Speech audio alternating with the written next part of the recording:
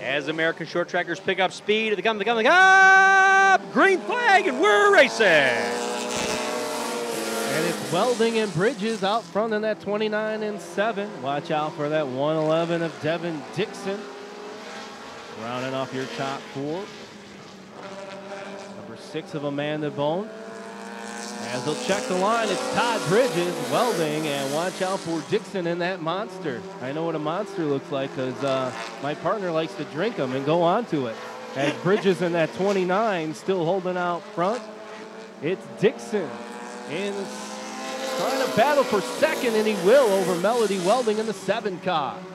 Melody wants to make a run here, got a chance here, battling for second place against Devin Dixon. We'll see what happens as she's looking to Devin's outside. Coming out of turn 4.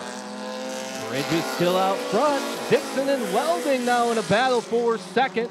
Amanda Bone working her way around the track, as my partner mentioned, her first time out here. Looked like coming out of 4 the last time around. Melody Welding letting Devin Dixon know to go. She's right behind them. Here they go again, those two, the 111 and the 7 car in a nice little battle. Is Todd Bridges in that 29 car out front. He's out of Winnebago, Illinois, 7th in the points. Be a much-needed heat win if that 29 can hold on.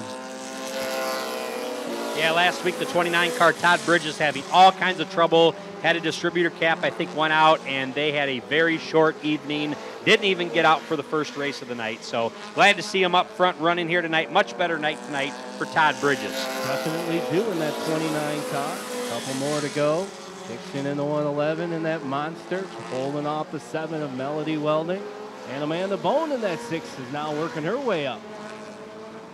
So with 1 to go, it's going to be Todd Snow leading them around, followed by Devin Dixon, Melody Welding, and newcomer Amanda Bone in that black and orange number 6. I wonder if she did black and orange because of the Harlem Huskies bowling team that she does bowl for. And it's going to be Todd Bridges taking the win here, followed by Devin Dixon, Melody Welding, and Amanda Bone.